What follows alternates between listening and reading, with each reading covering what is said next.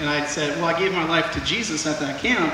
And he was like, well, that's awesome. Let's get you a Bible. Let's get you plugged in and that kind of thing. And that's what we want for you guys. We don't want this decision to be something that's just kind of like a personal decision, for a personal choice. We want you guys to be able to have your faith and to be able to tell your friends about that faith. And so kind of the guiding scripture on that is found in Psalms 107, verses 1 and 2. And it says, give thanks to the Lord, for he is good. His faithful love endures forever.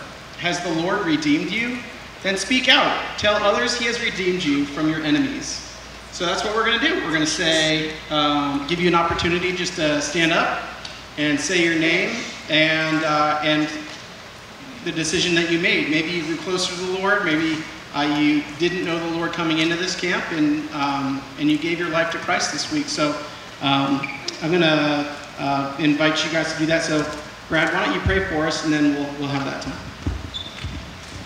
Lord, thank you that you have been at work even before we even got to this camp. Even before we arrived on day one, God, you began to work in our lives and in our hearts. And God, the purpose is not for us to glorify ourselves, to stand up and say, hey, look at me. Look how awesome I am. God, all of this is so that we can glorify you. Look how awesome God is. Look what he has done in my life. Look at this sinner that he has saved. God, you are so good. And we thank you for this time, Lord. I pray that just joy would rise up. I pray that just excitement and rejoicing would rise up in each and every one of us. That we would rise up loud right now, God, as we hear of the good things that you have done. As we one by one testify about the good that you have done, God, may we just rejoice with all of our heart and soul this afternoon. Thank you, Lord. In Jesus' name, amen. Amen. All right, guys, so you've got an opportunity. If you want to stand with your huddle leader, you kind of know if you have some students that want to stand up with you, kind of seek them out. But this is it. We don't, look, if the microphone is a little weird and a little loud, we just set that down. We all kind of hear one another. Is that cool? Can I put this down? Let's do that. Right where you are, if you have made a decision to let Jesus be Lord of your life, and guys, get ready to go nuts. If you have made a decision to let Jesus be Lord of your life, to follow the way, not your way, and God's got a hold of your heart, and you made that choice today, I want you to stand to your feet. Right where you are. Go ahead, baby. Come on!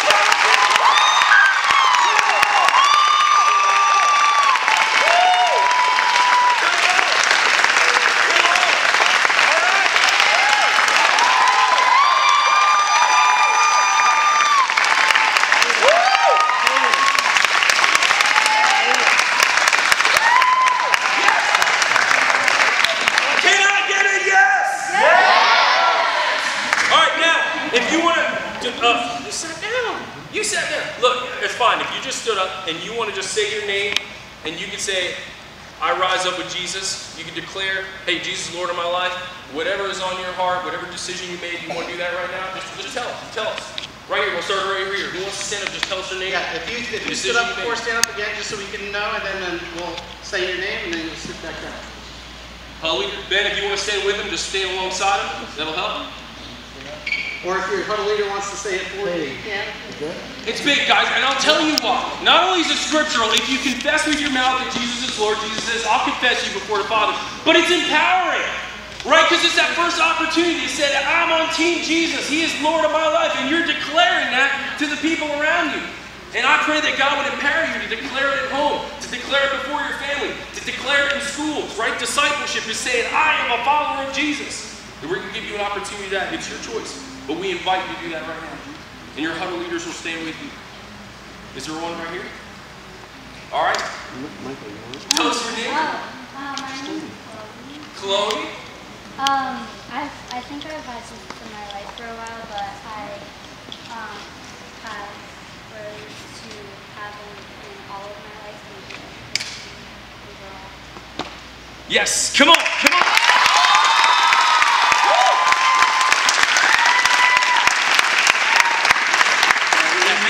Amen. Awesome. Good job. Yep. I accepted Christ actually last night. What's your name? Kaden. Kaden accepted Christ in his heart last night. Let's give it.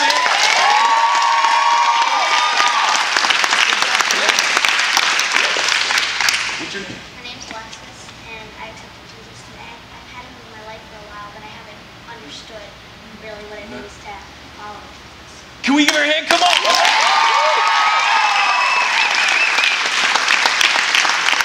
It says that heaven is rejoicing, the angels are rejoicing, right? Because a heart surrendered to Christ is the most beautiful thing in the universe, right? We just marvel at it. Yes, sir. Your name?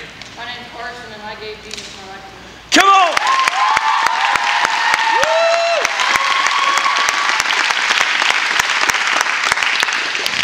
Yeah, man.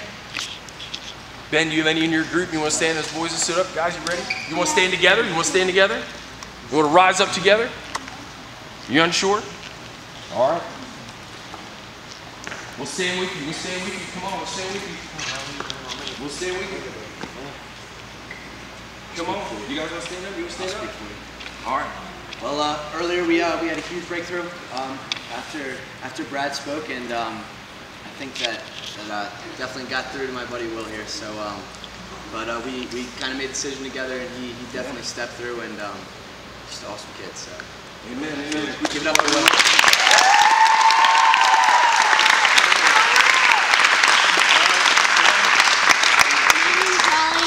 I gave my life to Jesus.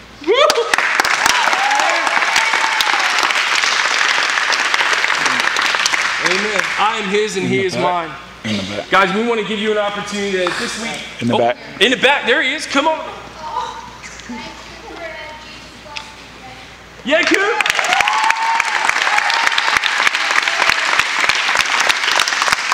I love it. I'm not rushing here. I want to give you time. Look, that's big. It's big. For some of you, it's maybe the first time you're taking a stand for anything. You're taking a stand. You're saying, "This is got a hold of my heart. This is big." You're taking a stand.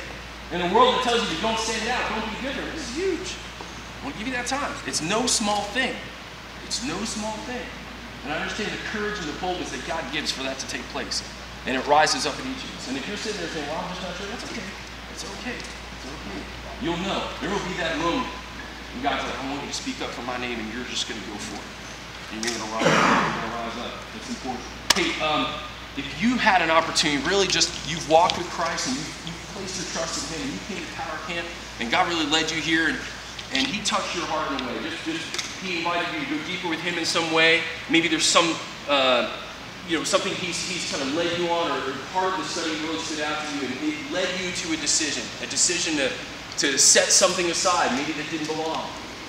Or it's a decision to pick something up, something He's really calling you to, or even a certain person, saying, "You know what, when I get home, I'm going to really minister to this person because God's put that person on my heart." I want to give you an opportunity. If God has empowered you to a work, He's called you to something that requires you to say, "Hey, yes, Lord, I want you to stand. I want you to share the truth right now."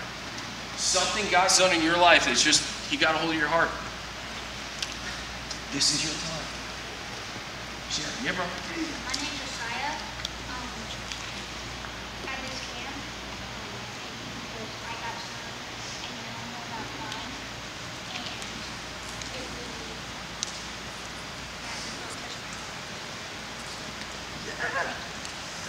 Yeah, bro.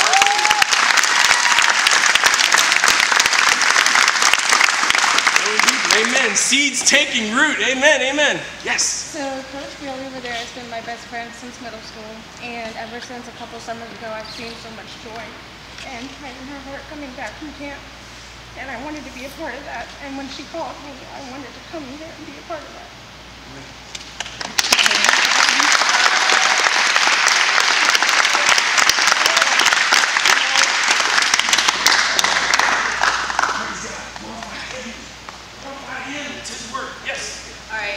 This camp really helped me re-solidify, giving my life to Christ. Funny enough is that actually, this past week, maybe about yesterday or a day ago, my friend, she came and reached out to me because, I don't know, she might have just saw, a light in me, or that I got from God, I don't know, but she texted me maybe about, a day ago, and she was just like, "Alyssa, I need help," and I was just like, "Oh, what do you need help with?" And then she was just like, "I don't know, I just don't really seem to be that happy anymore."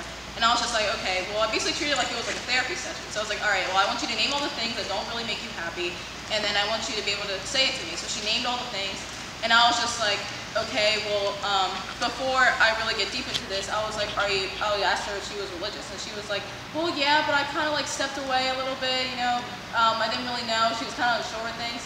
So really I was inspired by you with the way that you were really teaching the kids and stuff. So I really dug deep with her. I really gave her like a lot of the Bible verses that we all learned here, and I really spoke out with her, and she gave her life in that day. Amen.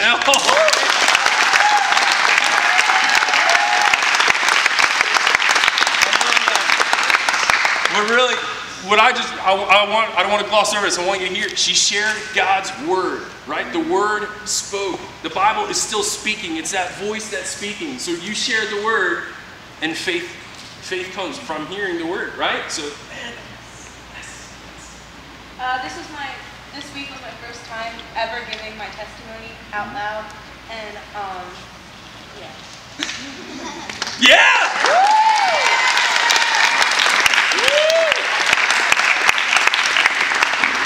Rising up tough. That sometimes it's just like, hey man, I gotta stand in front of people. I gotta say this word. It's gonna burn in my belly until I speak it. Thank you. Thank you for being faithful. And we were all touched by what you shared. I mean, we spoke about it all week. So thank you. Okay, so I committed my life to God a while ago, but this week just totally pushed me over the edge because a girl in my huddle came up to me and she just needed prayer, and she needed me to pray for her, and the fact that she felt so comfortable coming to me just showed that she truly trusted me and she truly trusted in God. And so I just took all the love that God was pouring into me and I poured it into her, and I just wanted to make sure that she felt so loved, and that, you know, the power of prayer is so overwhelming, and that it really helped her. And like, not only did I help her, but she really helped me, and it, like, her coming to me and being so open with me just completely changed my life. Amen. Amen.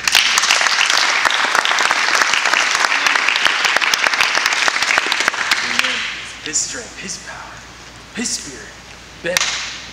Well, guys, we were sharing this in our huddle earlier today, but I know a lot of you guys think, you know, hey, we're the younger guys here, and that our huddle leaders are changing our lives, and that these speakers are changing our lives. But I assure you, there is nothing else in the world that makes me want to get up at 6 o'clock in the morning other than this.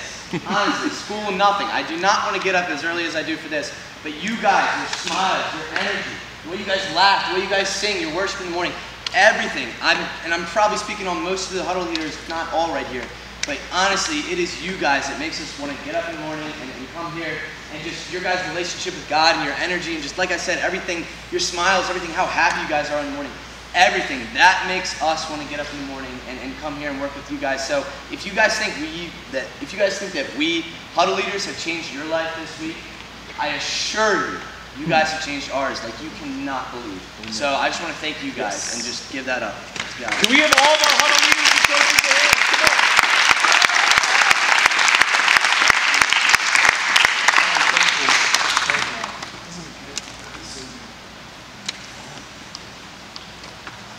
Hey, there's another group of people that have been serving behind the scenes that I want you guys to give it up for, and it's there's some coaches, there's some folks that have been setting up your waters in your tents and serving meals and taking trash out, and it's these guys back here. So let's give it up for these guys.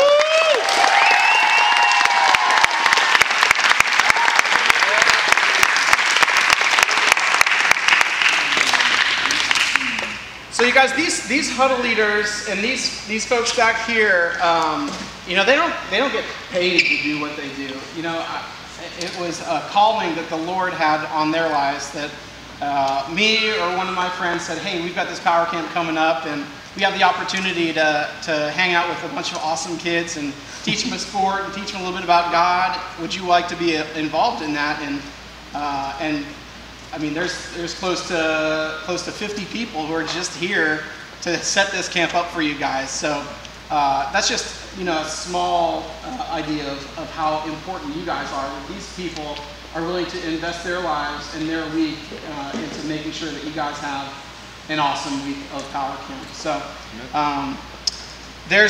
if you